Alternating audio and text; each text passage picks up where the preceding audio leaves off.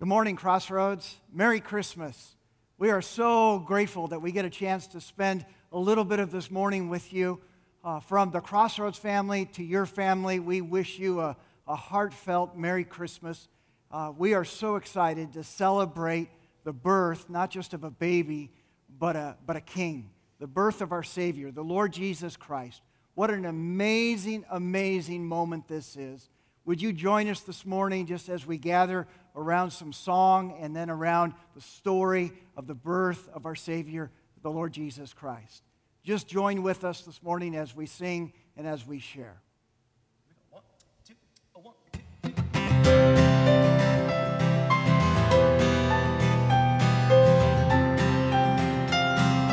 2. Singing out the first Noel. The first Noel, the angels did sing, was to certain poor shepherds in fields as they lay, in fields where they lay keeping their sheep on a cold winter's night. There was so deep. We sing Noel, Noel, Noel, Noel, Noel. Born is the King of Israel. Noel, Noel, Noel, Noel. Born is the King of Israel. Oh, sing about that star. They looked down and saw a star shining in the east, beyond them far, and to the earth it gave bright light, and so it continued both day and night. Everybody Noel. Noel, Noel, Noel. Born is the King of Israel. Noel, Noel, Noel.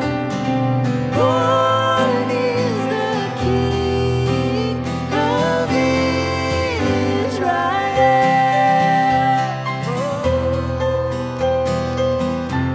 Sing it out, the King is born. The King is born. The King is born. The King is born. Sing Noel. Noel. Noel. Noel. Noel. Born is the King of Israel.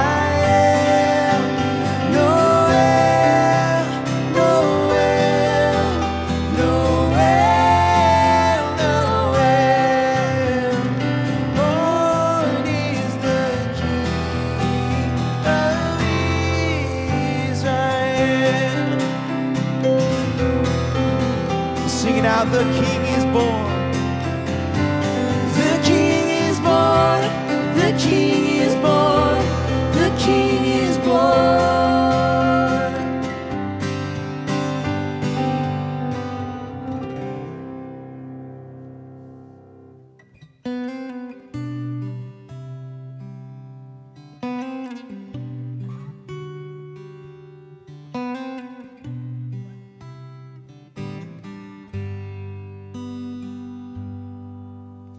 And angels we have heard sweetly singing o'er the plains and the mountains in reply, echoing their joyous strains. Gloria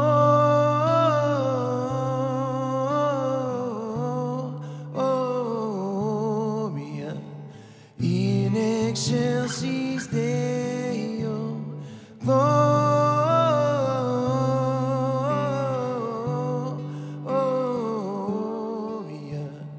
in excelsis Deo.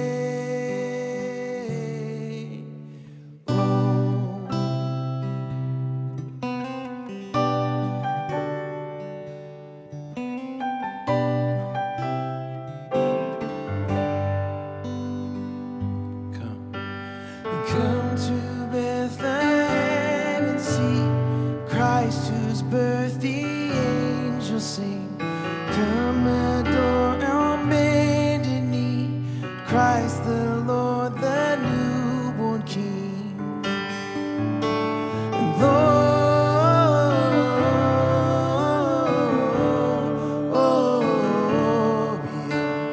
in excelsis Deo. Gloria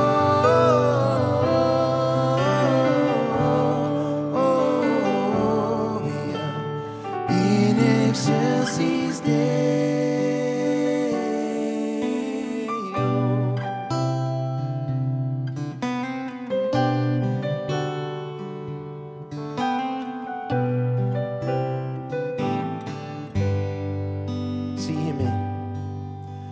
See him in the manger lay, whom the choirs of angels praise. Mary, Joseph, lend your aid, while our hearts in love we raise. And Gloria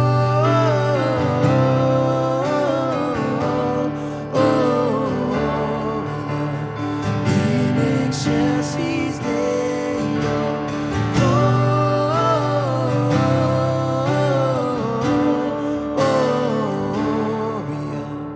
in excelsis Deo.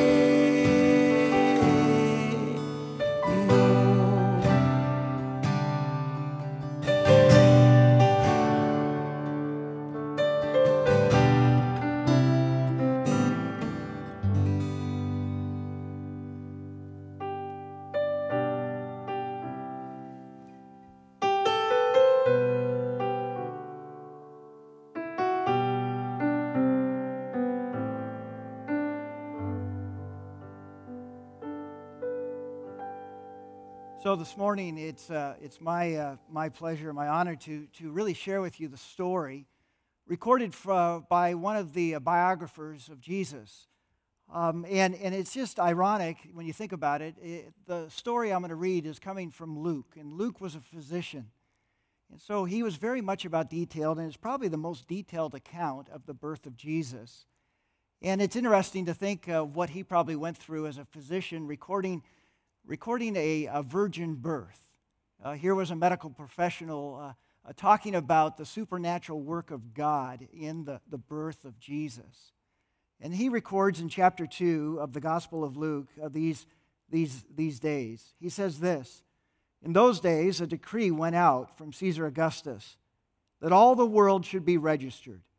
This was the first registration when Quirinius was governor of Syria. And all went to be registered, each to his own town." Stop there for a moment, and he opens up by anchoring the birth of Jesus Christ in world history. What I love about the Scriptures is every detail counts. And he attaches the moment in time that Jesus was born to that of world history, Caesar Augustus. And there was a decree that went out, and these days we can sure relate to these decrees because they seem to come out quite often during this COVID season. The decree goes out that the census is going to be taken and they have to return to their hometowns to be registered. We pick up verse 4, "And Joseph also went up from Galilee, from the town of Nazareth to Judea, to the city of David, which is called Bethlehem, because he was of the house and lineage of David."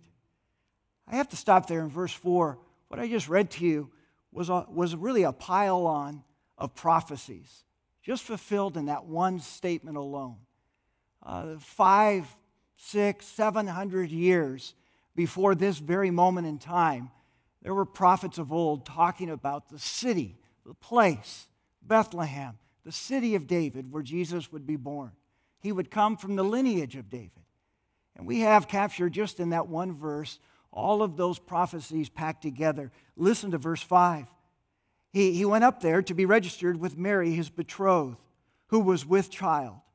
And while they were there, the time came for her to give birth. And she gave birth to her firstborn son and wrapped him in swaddling clothes and laid him in a manger, because there was no place for them in the inn. Here again, not only the fulfillment of prophecy, but you have Joseph taking Mary on this journey. She's 9 months pregnant. They're going up to Bethlehem. It's a long ride. It's about the distance you figure from Los Angeles to Bakersfield. Mary's 9 months pregnant on the back of probably a donkey, a horse of some sort. Not the greatest traveling conditions, but the time came. The time came for her to give birth. If you remember, many of us can remember the time our kids were born. And I remember Stacy saying, it's time. There's something about that time. It's time to give birth. And Luke records that. And what's interesting is she gives birth to her firstborn son. It's interesting to note that Jesus had brothers and sisters. And there she wrapped him in swaddling clothes and laid him in a manger. Now, we have our own contemporary pictures of a nativity scene. It's usually a very white man and a very white woman with blonde hair, blue eyes, and this fair-haired little baby with blonde hair, blue eyes, because that's what Middle Eastern babies and couples look like, right, over there. But the reality is they weren't necessarily in the nativity scene that you and I see at Target or we pick up at the local store. It was most likely a cave. It's where the animals were kept during winter. And he was laid in a manger, which sounds sweet for the song, but the reality is it was probably a feeding trough packed with hay where the animals were. And then he's wrapped in clothes. And what's interesting, Jesus started his physical life inside of a cave, wrapped in clothes. What's interesting is Jesus finished his physical life in a cave, wrapped in linen. The beginning, the end, the entry, and the exit for Jesus, it was a very humble place. And the reason they're out there, the reason they're in this cave, this stable, if you will, is because there was no place for them in the inn. And that phrase always has stuck with me, of just never wanting Christmas to be so busy and so packed and so me-focused that there's no place for Jesus. Maybe that's been your Christmas season up until now. What a great moment to realize it. And I encourage you, even in this moment, to give place for Jesus in this moment, in this day. Maybe as you even look towards 2021, of saying, I want to make sure I always have a place, actually front and center, middle of the room, middle of my life, a place for Jesus. The story gets better. Verse 8, Dr. Luke records, and in the same region, so we're now cut to a different scene, in the same region there were shepherds out in the field keeping watch over their flock by night. What's interesting to note, the time of the year, and if they were keeping watch for their sheep by night, they were probably shepherds that were raising lambs for the Passover. It's interesting timing that God orchestrates everything, isn't it? And it says, verse 9, and an angel of the Lord appeared to them, and the glory of the Lord shone around them, and they were filled. They weren't filled with joy. They were filled with great fear. And in verse 10, it says, and the angel said to them, fear not, for behold, I bring you good news of great joy that will be for all the people. What I love about this is God just interrupts the kind of the average ho-hum night shepherding. And you got the shepherds doing their shepherding thing. They're just working the night shift. And there's something about God. He has this ability to interrupt our lives at the most unique times. And he does it in a dramatic fashion. the angels show up. And whenever the angels show up, I think they were taught in Angel School 101, the first words they're supposed to say to a human is, fear not. Because all of a sudden, if you find yourself in the presence of an angel, you're pretty freaked out at that moment. So they're very much accustomed. You humans, fear not. I bring you good news of great joy. And it's for all the people. What I love about that phrase, it's for all the people. It's for all of us that are really messy. The shepherds weren't the highest kind of rank on the food chain. But what's so cool about God is he came and announced his birth to the common folk. The folk that maybe were forgotten in society and overlooked and underestimated. It's a great reminder that the gospel of the Lord Jesus Christ is for all people. It's not just for some elite class or somebody that can, answer all the questions right and they got everything kind of locked down. Shepherds, frankly, they were smelly people. What I love about the gospel is it's for all people, even those of us who come to Jesus with a mess. Let's just say it this way, we come kind of smelly, we come kind of dirty. What's so great about the gospel is you don't have to clean yourself up first. You just give your life to Jesus Christ, and he cleans you up. That's what he does. And so this gospel here, this great news, is for all the people. He continues, the angel continues, verse 11, for unto you is born this day in the city of David a Savior who is Christ the Lord. And this will be a sign for you. You will find a baby wrapped in swaddling clothes and lying in a manger. And then suddenly, as if that wasn't enough, and suddenly there was an angel, there with the angel, a multitude of heavenly hosts praising God and saying, glory to God in the highest, and on earth peace among those with whom he is pleased. And so think there for a moment, these shepherds, their whole night has been changed. This angel appears, they're a little bit freaked out, and then all of a sudden, the sky bursts open, and the glory of God shines in a way that's really hard to put into words. Luke records that there was a multitude of heavenly hosts. Some translations say myriad. Let me just put it in vernacular. It's millions of angels. All of a sudden, the sky just lights up with this angelic hosts. They're praising God.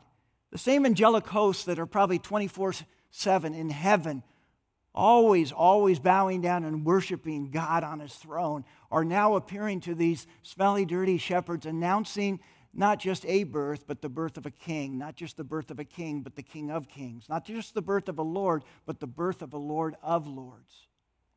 This is now the Savior, the Messiah that they've been waiting for. And these shepherds were the first to hear of this good news. And what's so amazing is he didn't give us somebody to figure out our life. He didn't give us a marriage counselor. He didn't give us a financial guru. He didn't give us a life coach. What God gave us was something for our deepest need, and that was a Savior. A Savior who would save us from our sins. The great story of Christmas is that somebody was born to save you from your sins. And the reality is that Savior someday would be the spotless lamb that was nailed to that cross, who endured all of the wrath and the punishment of my sin, so that God Almighty would treat Jesus as though he lived my life. And in God's mercy and grace, and I don't know why, he would choose to treat me as though I lived Jesus' life. That's what was born in Bethlehem. It wasn't just a baby. It was a Savior who would save us from our sins. Glory to God in the highest. When we think about this Christmas, it is, well, if I could use this word, it's a little bit obtuse. We haven't had all the run-up that we normally have in the normal ways. But that first Christmas was anything but normal too. And if there's a message that maybe we should hear this Christmas, is literally those first words of the angels, fear not. We have watched almost for a year now not just our state, not just our country, not just our continent, but we've watched the entire world be gripped by fear. The message of Christmas needs to ring true in all of our hearts. Fear not. Our greatest need is not a vaccine. Our greatest need is a Savior. And I learned a long time ago that God doesn't always give me what I want, but He has given me my greatest need.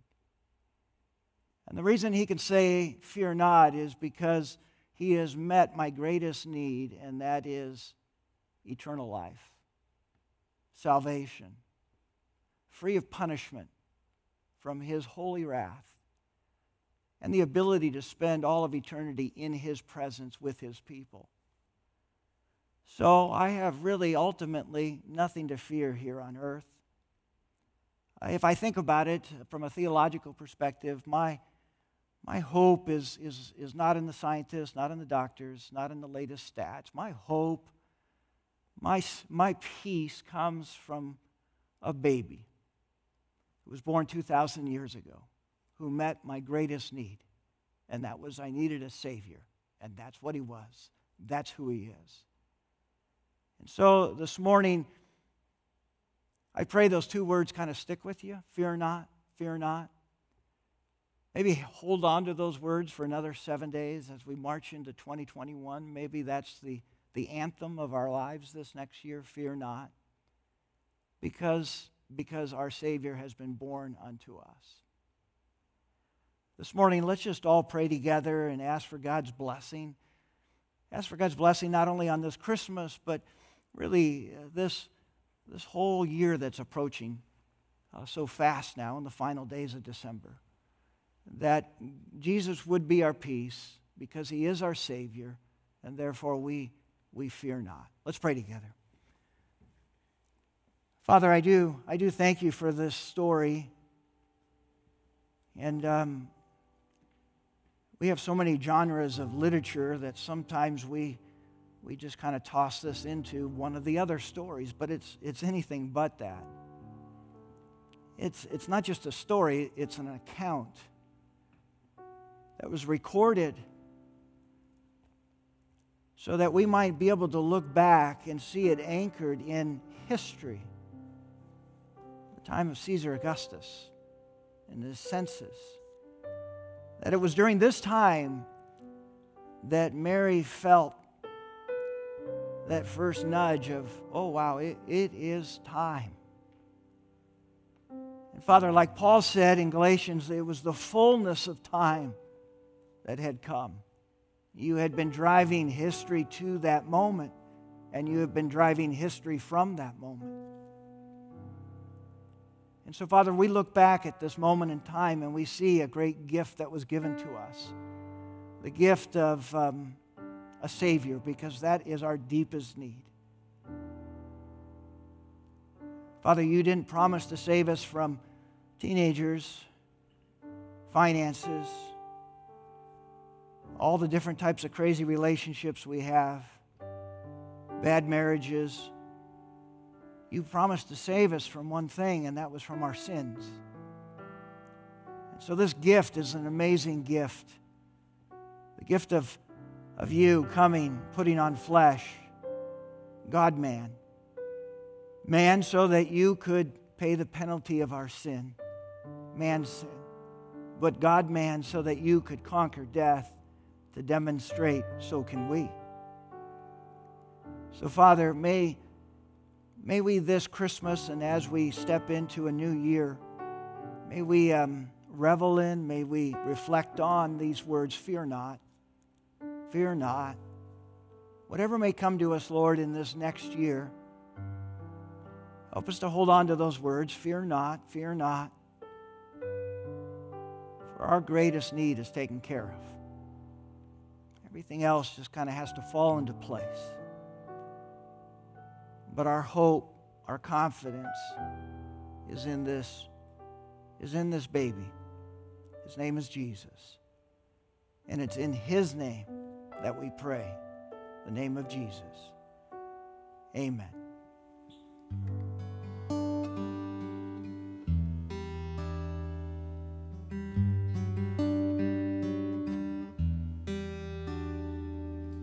Silent night, holy night, all is calm, all is bright, round yon virgin mother and child. Holy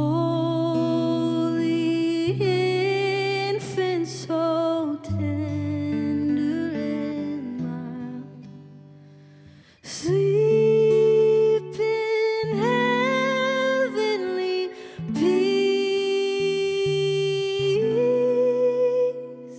sleep in heavenly peace.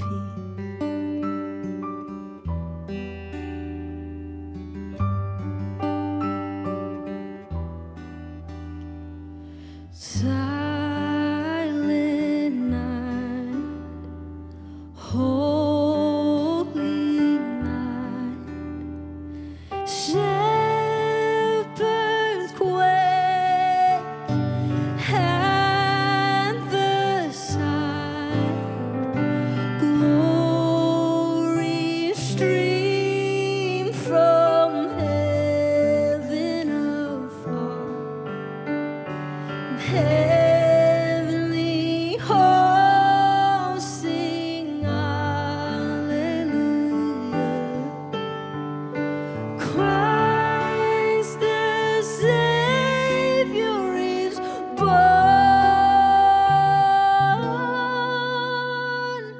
Christ the Savior is born.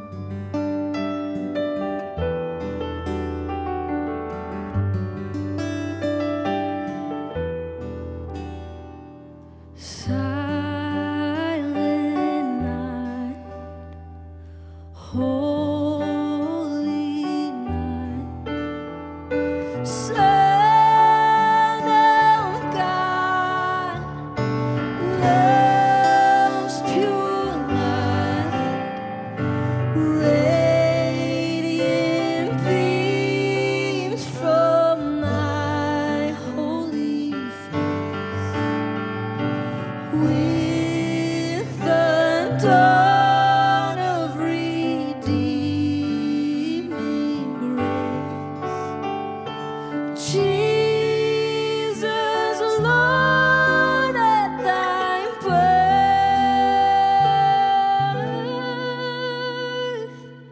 Jesus, Lord, at thy birth.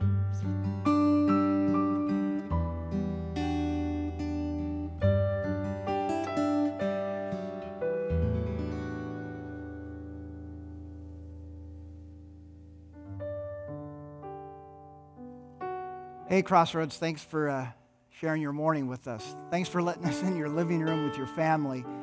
We hope and pray that this time together has ministered to you. And in many ways, we pray that it has set the table for the Christmas day, Christmas season, the Christmas week. And our prayer simply is this, that you and your family are going to enjoy a great Christmas together, celebrating the birth of our Savior and Lord, Jesus Christ. And from the Crossroads family to your family, we just want to wish you, as we finish here this morning, we just want to wish you all a very, very Merry Christmas.